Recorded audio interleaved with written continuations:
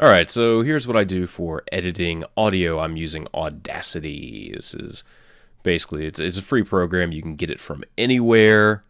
Um, yeah, it's really easy to use. It fits all the basic needs that you need for recording and editing any type of audio. There's other programs you can get, like Adobe, I think Premiere or Audition, Adobe Audition, but that costs money, and this is free. And unless you're doing some really crazy editing stuff, you don't really need much.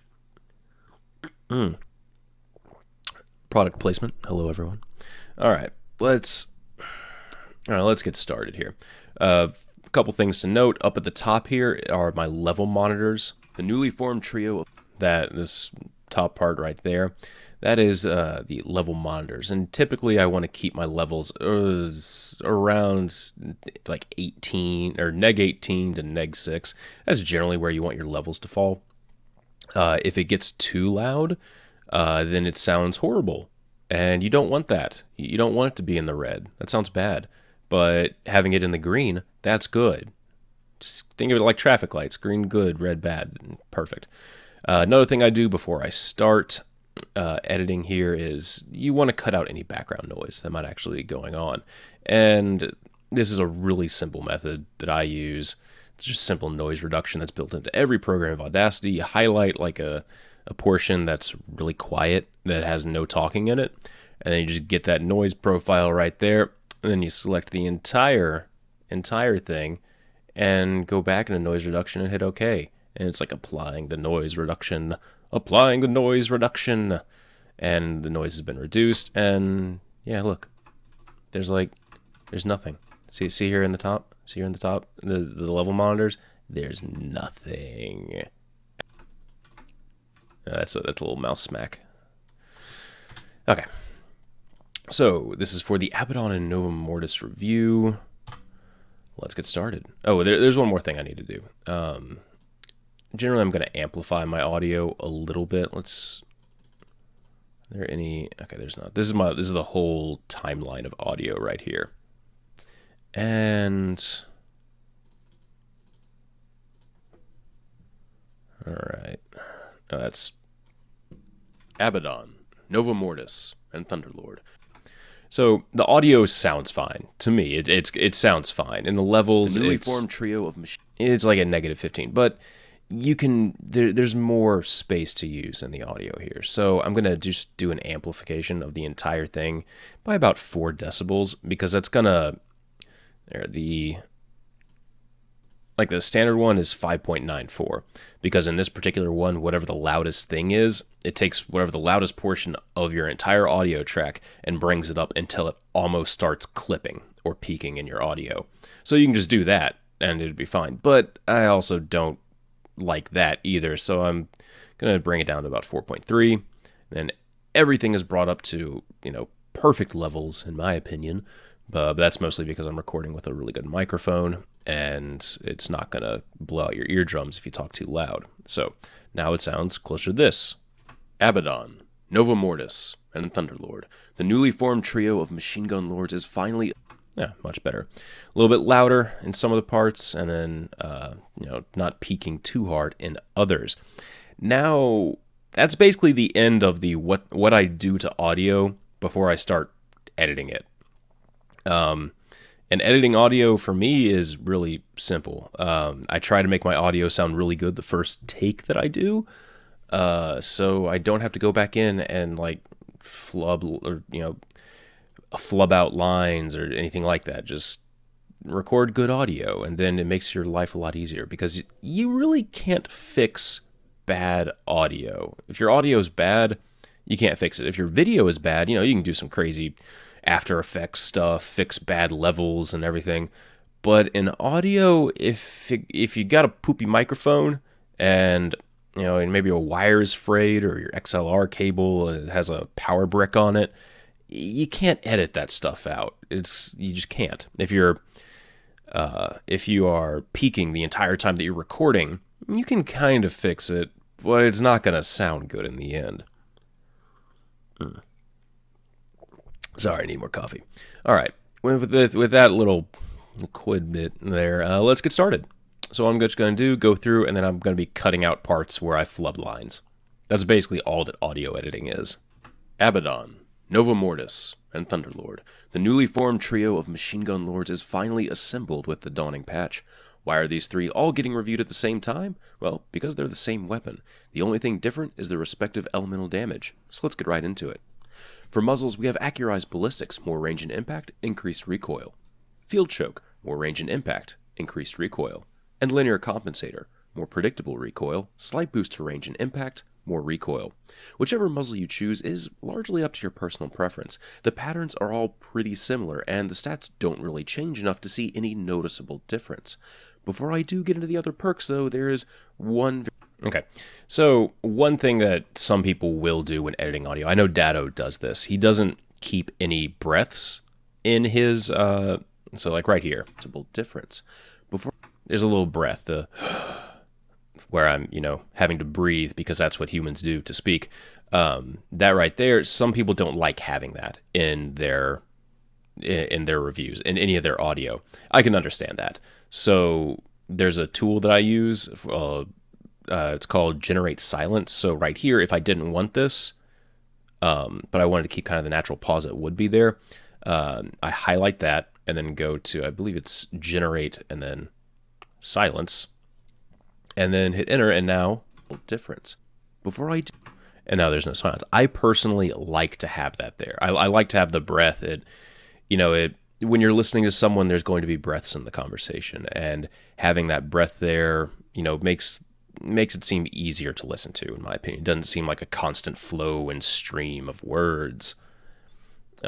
Yeah, and I also ended up, since I edit the Destiny Community podcast as well, I have to silence a lot of keyboard clacking from like Watts, or a chair creaking from Pope Bear, or like, there's always like a little bit of background stuff that you have to edit out sometimes, and generating silence is the easiest way to do that. So I highly recommend that you go into like the Audacity preferences and keybinds and rebind the Generate Silence keybind to something really easily accessible. I have it to numberpad 2, which I have this crazy mouse that has all these buttons on the side, and that makes editing, and I have a bunch of keybinds and stuff to that, so it makes general editing a lot easier. So I can just hit that and then enter and done, but I don't do that, so I'm just gonna undo that. Okay, continuing on. Before I do get into the other perks, though, there is one very small thing to address. Abaddon and Nova Mortis did not receive the recoil fix that Thunderlord had a while back. Here's a comparison with Thunderlord using linear compensator, and then Nova Mortis using linear compensator. Okay, so the point of having this large gap in the audio is I'm trying to plan out ahead of time what I'm showing in the video, and I want there to be a break in the audio. So if I need more time, less time, I have ample amounts. If I had like that much space in between the words, it gets annoying to edit on the video side of things. So I'm giving myself ample space there to fit in footage. Abaddon has the same jumpy recoil. Every muzzle on Abaddon and Nova Mortis has this jumpy quality, while Thunderlord is much easier to control. This is a little puzzling since they all have the exact same stats in the database. Even the hidden stats like recoil direction are the exact same. So hopefully sometime in the future we can see the jumpy recoil corrected so that the only true difference between these weapons is their elemental damage type. So this is actually really rare for me. I haven't had to edit out any flubs. Don't worry, they're coming. Moving along, the perks we have. There we go. All right, so here comes the fun parts where... Type. Yeah. You want, when you're editing out flubs, you still have to make it sound natural. And the biggest thing is like pauses.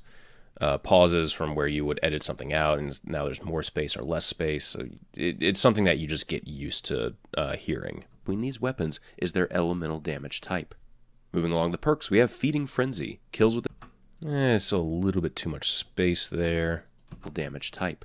Moving along the perks, we have Feeding Frenzy. Kills with this weapon increase reload speed for a short time. This is one of the perks that... So another thing that I like about keeping my breaths in is it makes it easier to fit different parts of sentences into each other. So right here, I flubbed this line. This is one of the perks that, so the easiest thing for me to do is just edit right after the breath and then start at the next line. Short time. This is one of the, and it sounds for the most part natural. So there you go. Short time. This is one of the perks that just works really well on pretty much any weapon. If you end up using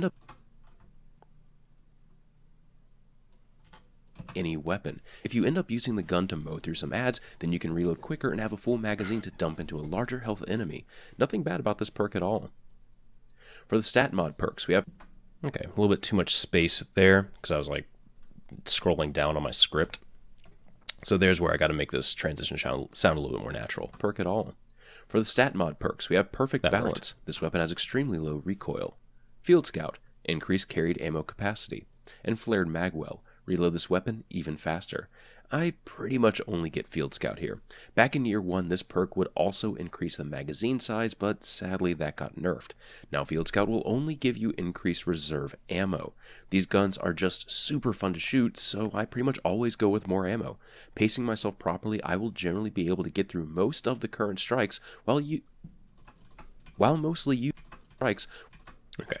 So a lot of the times when again, this is just another thing, flubbed a line, but I'll usually start wherever I knew that I last took a breath, and that makes this a little bit easier. Strikes, while mostly using just my heavy, an ammo synth at the start, picking up a box later on, and then a synth at the final boss allows for a massive uptime on one of the hardest hitting weapons in the game.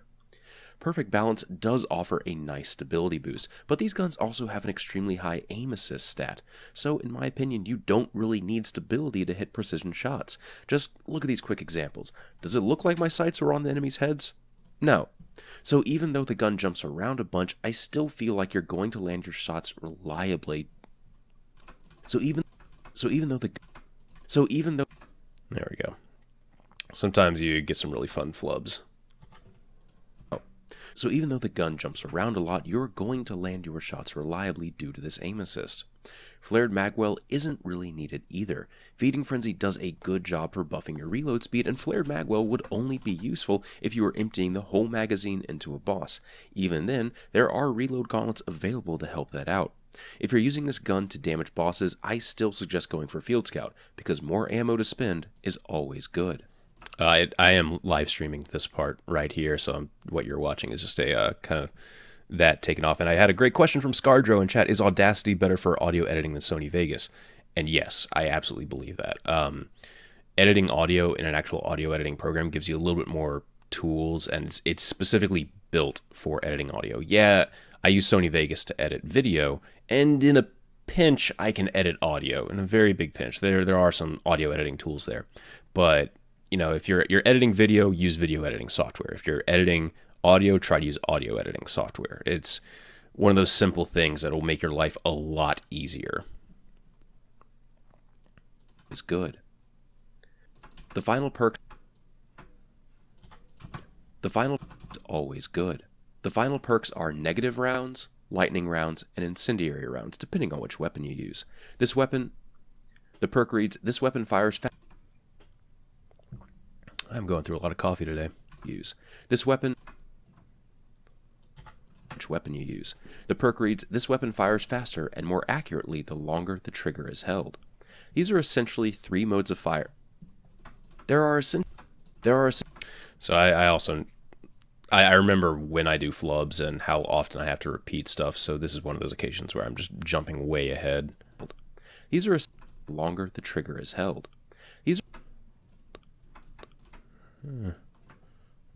Let's silence that. It sounds weird. Is held. Oh, never mind. Kind of need it. The trigger is held. These are much better. And then right about there. I can't remember which line I kept flubbing. Is held.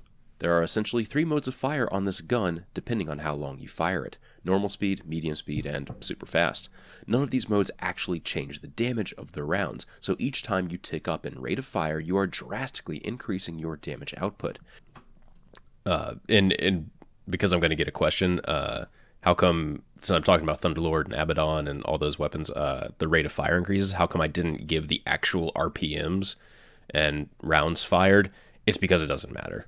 I can give you exact rate of fires of all three fired rates of fire of the weapon, but that doesn't really like translate well to you when you're using the gun. It's like, oh, this has a 600 RPM firing or 900 RPM firing thing. Or yeah, rate of fire goes up to 900. It's one of those things where the viewer just, it doesn't, they have no bearing on that. Most guns don't have their RPMs listed in the game, so it's like it has normal, medium, and super fast. There you go. That it's, yeah. Your damage output.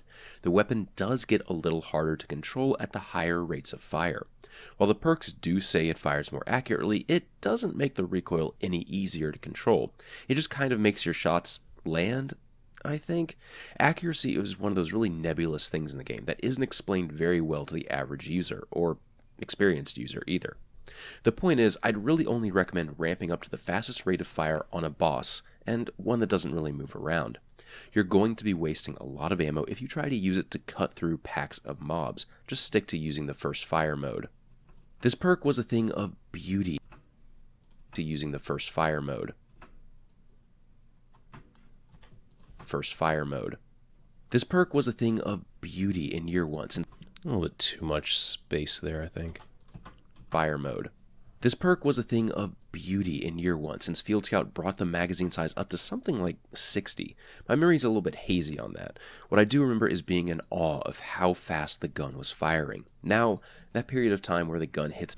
Now, that period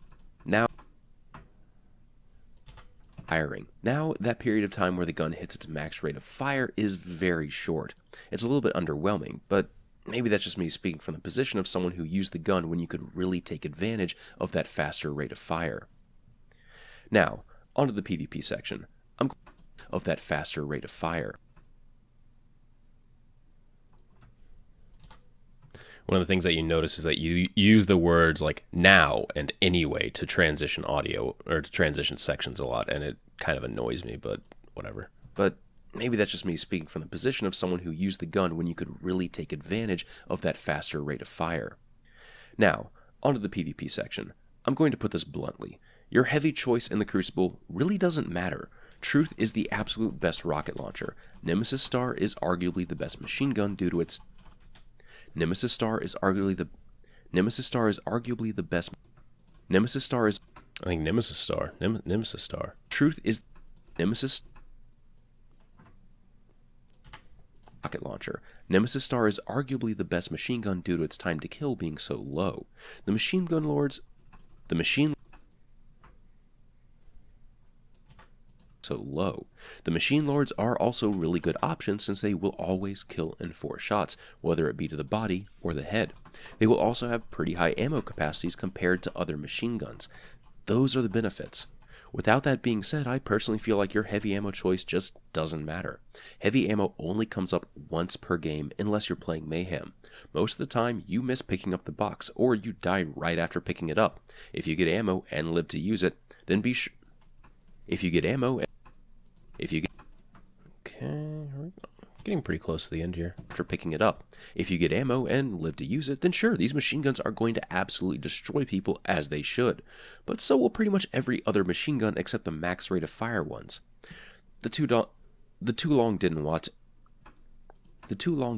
Sometimes some words just don't work when you say them. You have to keep repeating it. Max rate of fire ones. The too long didn't watch explanation is, use one of these guns if you want to. They are brutally efficient in their ammo usage, but heavy ammo is so insignificant in Crucible now that I'd just rather kill people as they pick up heavy than bother using it at all. Now PvE,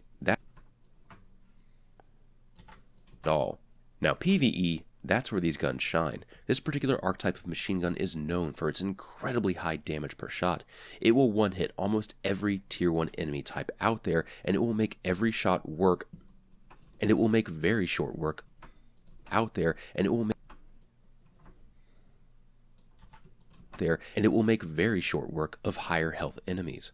The final perk also has the added benefit of increasing the rate of fire.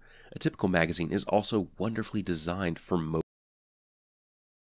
You can empty the entire magazine, then swap to a sniper for your...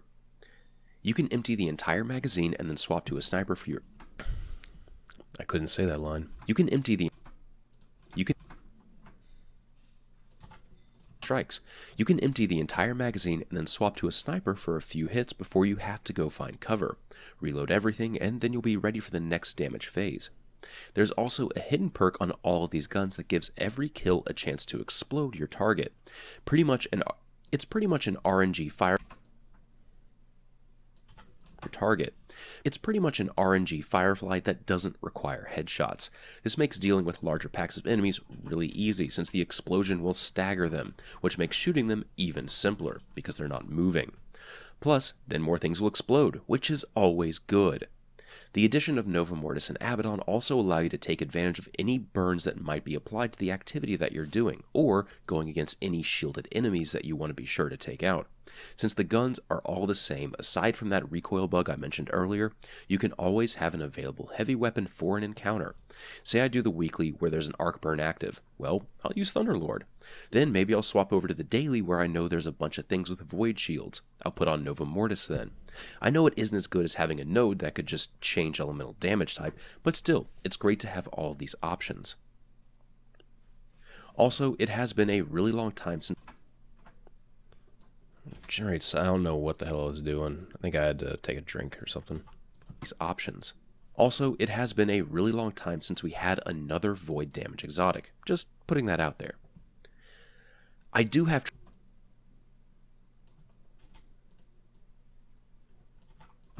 Putting that out there. I do have trouble deciding on which heavy machine gun to use now, though. Between the Machine Gun Lords, Nemesis Star, and Super Good Advice, all of them are fun to shoot, and offer up their own little flavors of destruction. If you're going for pure damage in PvE, I'm going to advise just going with one of the Lords or Nemesis Star. Going a step further, Nemesis Star. Going a step further, for a fight where you might want to use the gun to kill adds and damage a boss, I'd use one of the Lords, and for a purely boss damage fight, I'd go with Nemesis Star, since it has spray and play for faster reloads after dumping all of your ammo into a boss. One other thing I really enjoy about the guns are the extremely unobtrusive sights. They have a really simple red dot with a very bright and open reticle that gives you a good idea of where the recoil of the gun might end up going. There aren't really any downsides to these guns in PvE. They're kind of a powerhouse exotic that's good in almost every single situation. They aren't the best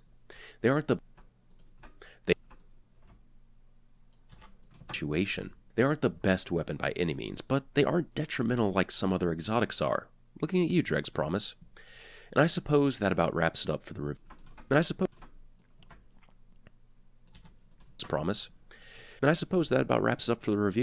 It feels good to finally have these guns available in the game after having them teased for over a year now. Hopefully the recoil issue is fixed in the future as well. If you found this video helpful, a positive rating would be appreciated. Thank you all for watching, and I'll see you later. Alright, and there we go. That's an edited audio thing. Thanks. Hope you all enjoyed. Later.